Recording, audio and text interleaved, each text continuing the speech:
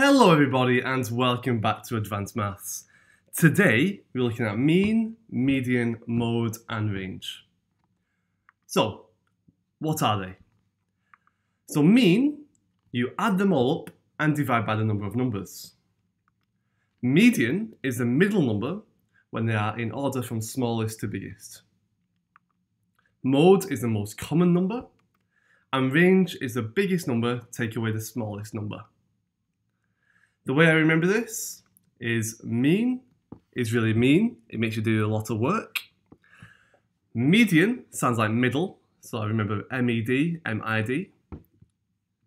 Mode sounds like most. Mode is the most. And then I just have to remember range is the biggest, take away the smallest. Okay? I will pause the video now and make sure you have this written in your books. Okay? Now, let's see an example of these in action. So, we have what is the mean, median, mode, and range of these numbers. 12, 13, 16, 14, and 14. So the mean, what we do, we add them all up, and then we divide by the number of numbers. There are 5 numbers here. 1, 2, 3, 4, 5. So we add them all up and divide by the number of numbers. There are 5 numbers. And when we do that, in our calculator, we get 15.6. Okay? Now, median, we need to put them in order from smallest to biggest. And we find the middle number.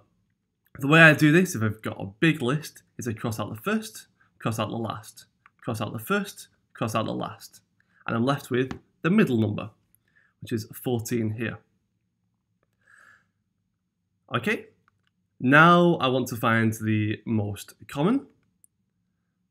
And I look at the list and I see that 14 is the number that occurs the most often. So 14 is the mode. Finally, I want to find the range. So I take the biggest and the smallest number. 21 is the biggest number, 13 is the smallest number. And I subtract them, and I get 8, and 8 is the range. So the mean is 15.6, the median is 14, the mode is also 14, and the range is 8. Okay?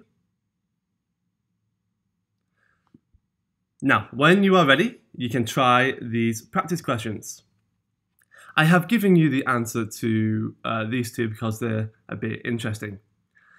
The median for these numbers here, well, there's 4 numbers, and when you put them in order, there'll be 2 in the middle.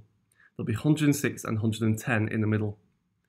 So you take the middle number between 106 and 110, and the middle number between those two is 108. You can try this yourself if you're interested. There's no modes for this one, because there's no number that occurs more than once. Okay? Pause the video now and try and fill in the entire table for all the missing values. Okay? And when you're ready, I'll reveal the answers in 3, 2, 1. Did you get it right?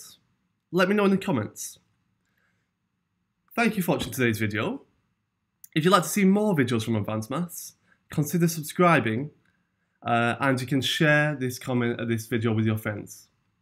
If you have any requests for future videos, please comment below or email me at addvancemaths@gmail.com.